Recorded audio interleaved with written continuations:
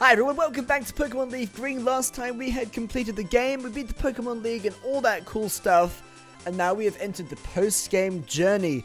Now, pretty much everything from this point onwards is going to be me completing stuff and catching stuff, basically. The stuff that I'm going to be showing on my channel, as I said last time, are going to be all the legendary captures, and that will pretty much be it. So today is going to be, well, pretty much just dedicated to Zapdos, and Zapdos is located in the power plant, so we're going to need to go in there. And to get there, you basically need to fly to the Pokemon Center that's in the rock pathway, and then basically just follow my pathway. Oh, rip. There is no reason why you need to do this, or it's absolutely necessary to do this in post-game, I don't think. I think you can do this at any point after you get Surf. I don't want to battle you, I just want to go straight into the power plant. Here it is. It is a bit of a maze though, which is why I have my trusty phone to guide me all the way through absolutely everything, because I'm lazy and I don't want to try and figure the whole thing out on my own. Except the internet can be slow sometimes, so when you want to get up a map, then the internet's just going to be like, no, I'm not loading today, sorry. So where are we at the moment? I think we just walked in. I'm going to activate a repel. Otherwise, it's going to be really painful walking all the way through here. Oh yeah, I've sold a whole bunch of stuff, and I have 64 Ultra Balls and 1 Master Ball in case bad things happen. I should have some repels at least, that's good. I believe that I have not yet caught a Magnemite, so if I encounter one of those, I'll be sure to catch it. What is this? Max Potion. There might be some TMs in here as well. If I happen to notice those, I'll be sure to pick them up, and if I don't notice it, then, well, that's that. Then I don't notice it, and don't get cool things. I think it's this way. It's really cool, mysterious music that's playing in here. Ow. I just want to get to my Zapdos! Where's my Zapdos? It's probably not this way, is it? I don't think it is. I think this is a dead end. Nope. Dead end. Keep walking through. Keep on walking. Oh, okay. It might have been a dead end, but there is a Pokeball in there. What does that contain? No, I got beamed! No, bad! Oh, it's an Electrode, but I haven't caught an Electrode yet, so hey, maybe I'll catch that. Let's use Bite. Please don't kill. Yay! And I flinched, of course. Chuck an Ultra Ball at it, not a Master Ball. Ultra Ball. Once again, I have no idea what the encounter rates on these, not the encounter rates, but the capture rates of these things are like, so... Ah, so close, come on. No! No! You do these all the time. You want to catch it, but no. In fact, the very first shiny Pokemon I ever encountered in a Pokemon game was when I was playing Pokemon Platinum, and I was walking along the route underneath Hearthome City, and I happened to encounter a Graveler, and I had no idea that shiny Pokemon could appear in games before, and when I saw this Graveler in front of me that was golden and glistening, I got really excited because I thought that was the most rare thing ever, and I looked it up as I was playing at the time to find out how rare these things were, and you find out that there's a 1 in 8,192 chance of you finding those things, and I was freaking out over it because it was unbelievable that I managed to find one of those walking along that route, and it self-destructed on me, and I was so upset because of it. I swear, I almost did damage to my DS that day. I was that mad at it. My parents were like, Josh, what's wrong? Are you okay? And it's difficult to explain when they don't really get Pokemon, but I think they do now. This is like years ago when I was probably maybe like 10 or 11 years old. I'm like 17, 18 now. But still, it was upsetting, and I've never had that happen to me before. Like ever since then, all the other shiny Pokemon I've encountered, I've actually managed to catch, but I haven't really managed to find many shiny Pokemon with such a low chance since then. They've upped the shiny chance in all the recent games. Anyway, enough rambling. We are at our destination. We have Zapdos right in front of us. We're going to need to switch to a Pokemon that's... it's annoying because I want to send in Raichu to paralyze it, but it's an electric type, so I don't believe it can be paralyzed. I'll send in Persian to get that sweet fake out at the very beginning of the battle. Allow me to save my game real quick just before we go into this fight, because if I do happen to, I don't know, fail it or whatever, then we can basically just restart from right here. So let's do that real quick. Okay. Are we ready to take on the Zapdos? We have our team healed up. Yeah, I decided I was going to actually properly heal up last story, so our entire team is healed up and ready to go. Are we ready to go? Hope so. Hang on. Actually, no, I don't think there's anything more that we need to do in the meantime. What's out this door? I'm curious. Please don't tell me I'm going to get locked out. Okay, it's just an exit. Okay, okay. Yo! That's my accurate Zapdos impression or something like that. Oh my god, this bird, it looks so cool. It's got really terrifying looking wings, but it does look really awesome. Now, of course, we're going to go in for the flinch, and then we're just going to spam Payday, because that's probably the weakest move that I have got. And also, like, free money at the end of the battle as well, I believe. Oh, I did not realize I had Limber. I barely, like, ever pay attention to my Pokemon's abilities. Competitive players that watch videos like this would just cringe so hard at a phrase like that, because they're always aware of the stats that their Pokemon have, and the types of moves that they have, and the Pokemon's abilities and everything, and I'm just sitting here, no clue what my ability is, or what it does, or why I have it, or what the other Pokemon abilities are that I have. I just send a Pokemon in and then use some moves, do some damage, and see what goes, see what happens. I don't think we'll be able to use Payday one more time there. That will probably KO it, so I'm probably not going to do that. Yeah, let's just chuck an Ultra Ball. I'll chuck an Ultra Ball, see what goes, see what happens. I have no idea what it's going to do. It's probably going to be a fail immediately, because that's generally what happens when it comes to legendaries. Okay, could have been worse. Could have definitely been worse. See, and what generally happens when it comes to playing and trying to capture legendaries like this is that for the first, like, minute or so, I will remain focused on the game, and then after that point onwards, I don't want to talk about the game, because I'm basically just saying, oh, here we go, counting down the shakes of the ball, and then it just doesn't work, and then I continuously say, and it didn't work, and it didn't work, and it didn't work, and it gets really, really annoying. You know, which makes me think that when people play Pokemon, you've got the people that play Pokemon and they focus a lot on the game while they're playing it in a very immersive sort of way, so it can be a very immersive experience, and then you've got the other people that play Pokemon while they're doing other things, so like you're sitting down at like the kitchen bench or something in your home eating food, or sitting down like watching TV and occasionally just doing something on your DS. Or the most common one, or one of the most common ones that I've heard of is like playing on the bus, playing like on the bus into town or into work or into, I don't know, school or whatever. Into the bus or car trips. Definitely car trips. I mean, I didn't often drive too much when it came to like school, because in primary school I lived very close, like less than 5 minutes away, so I could walk very, very quickly. And when I got into high school, I was able to walk to school, but I didn't often, just because my sisters were at schools nearby, so I could get dropped off with my sisters, and we didn't really bother doing anything in the car. It was like 10-15 minutes for all of us to get dropped off. But if you live really, really far away from things, it gets very boring sitting in a car for half an hour every single day, there and then back. So that's like an hour car trip every single day just to like get into school and back. You need entertainment for that. You need entertainment or productivity. So you can sit in the car and do all your schoolwork and get everything done, and get all your like assessments and things done, or you can play Pokemon.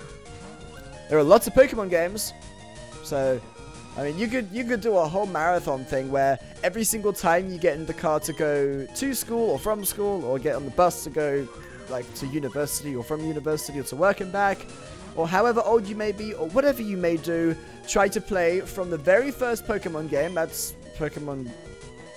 Which one actually was it? I believe it was Pokemon Red. That was the very first one. So start with Pokemon Red and just like make your way through, starting from Generation 1 and just make your way up through the many generations. If you play on an emulator or you play on like an actual 3DS with a virtual system inbuilt into it, it's whatever. You pick. It's your preference. Whatever you want to do. There was a friend that was telling me that when he was with his friends for a long period of time, they decided they were going to play through every single existing Assassin's Creed game. And I'm not talking like they play through a bit of the game and then go, okay, we're going to do something else. It was like legit marathon, playing every single Assassin's Creed game. And apparently they would try to get through them in a way that they have one person playing and like maybe another one watching. And then some other people would sleep. And it would almost be like they were taking it in turns or doing like shifts just to get through every single one of the Assassin's Creed games. Now, I don't know how big they are or how many there are. Apparently, there are like a lot of Assassin's Creed games. So that would be pretty ridiculous. I mean, I know that they are big open world-ish kind of games, I guess. It's probably not the best of ideas to have sent Blastoise in there. Whoops. But have you ever done anything like that? Have you done like a video gaming marathon with your friends or a video gaming marathon on your own? I don't really do the marathon sort of things because I'm much more catered to doing things in like bursts, I guess. So like for a short amount of time, I will be able to put a lot of energy into something. So I can play games for like an hour, 2 hours or something, and then I will want to take a break for a bit and then do something else and then come back to it. My friends know that if I end up recording for like many hours on end, then I will lose interest slightly, just because my mind needs to have a break from it every once in a while. But it really depends on the kind of game it is, because there are some games that I would play for like hours and hours, and you can get into a bit more of an addictive sort of mindset, I guess. I don't often find that for games though. I do sometimes. Really depends on the game. It also depends on like what other people are playing at the time as well, because when you are playing like the same game as your friends, then you can all start talking about that, and it becomes a thing that you're thinking about a lot and you're talking about a lot, so you're wanting to put more and more time into it. So for example, if you've got an entire group of people that are all playing the same Pokemon game, then it will be much more addictive to continue playing that game than if you were just playing it on your own, because you get more enjoyment out of being able to share your experience and enjoyment with your friends. This is really unsuccessful. I'm using Ultra Balls on this thing at the moment, and it has not moved any more than once, I think, unless I have not been paying attention. I probably haven't been paying attention all that well. But I do look at it and it's like, what? Shakes once and it just pops out. Why does it do this? If I use every single one of my Ultra Balls, I'm restarting, and I'm not going to be happy about it, but at least I will be able to restart and use the exact same Ultra Balls I had before. They won't all go to waste.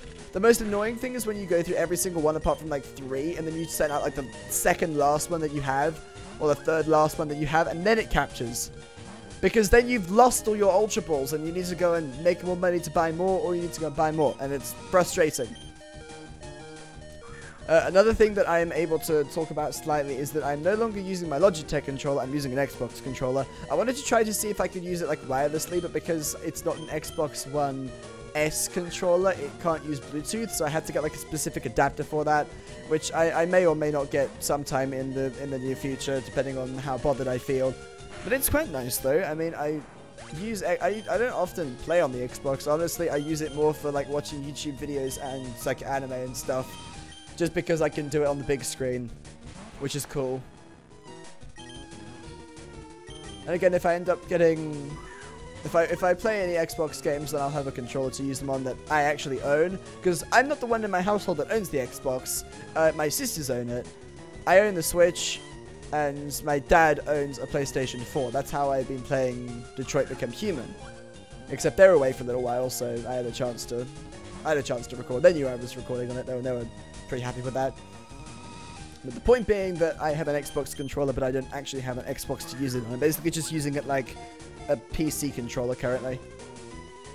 And I think that Steam interprets it just like a standard Steam controller, because when you press the Xbox logo on it, it will bring you to the Steam menu, which it often does when I use my Logitech controller, and probably if you're using the Steam controller too. That's like you press the middle button on the controller, the big logo-y menu button, and then it will take you to your games library, I believe.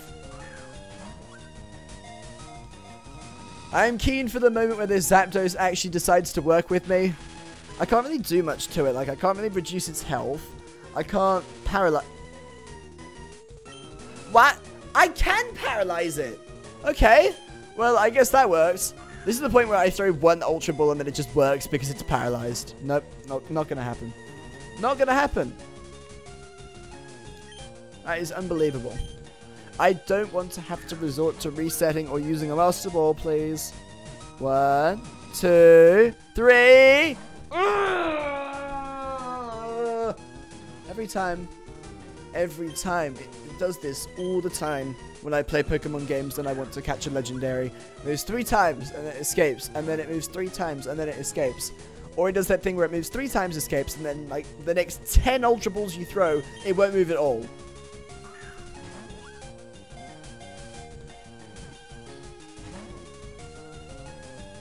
See, some games are partially RNG, that are like kind of skill based, but they do like to incorporate some random elements to make them a bit more interesting and unpredictable. With Pokemon, it is completely unpredictable when it comes to wild Pokemon, especially legendaries. It is 100% random number generator based. You throw a Pokeball and it either catches or it doesn't, and in this case, most of the time it doesn't. But it is paralyzed, and it's on low health, and to think that I will have a third bird Pokemon to catch after this. And then I think that would be it for the legendaries. I think it might be. I mean, I don't really know.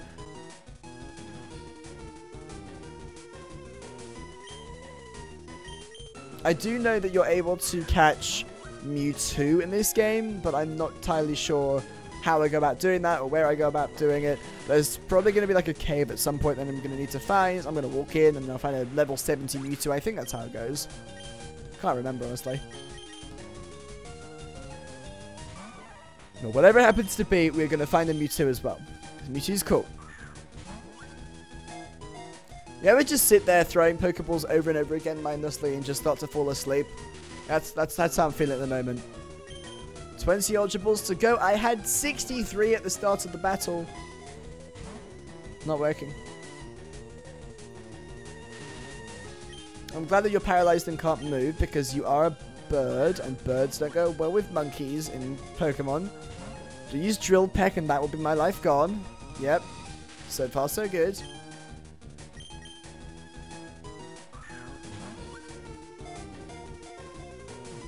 Yes? No.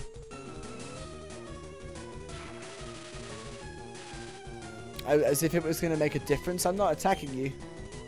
I'm not going anywhere near you.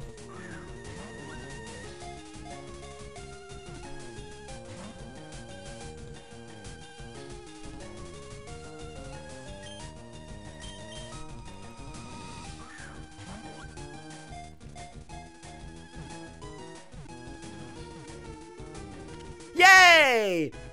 I got a feeling it was going to catch on that. When it moved 3 times, I was like, I got a feeling that it's going to work.